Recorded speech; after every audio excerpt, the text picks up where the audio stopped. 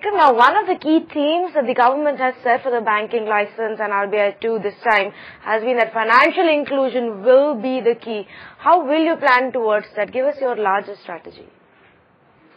I'm not going to be able to discuss our banking plan at this point in time because that A is confidential, B, it is being prepared as we speak. As you know, the deadline for applying for a banking license is 30th of June or 1st of July. So we are in the process of preparing that plan, and I'm not at liberty to discuss the details of the plan at this point in time.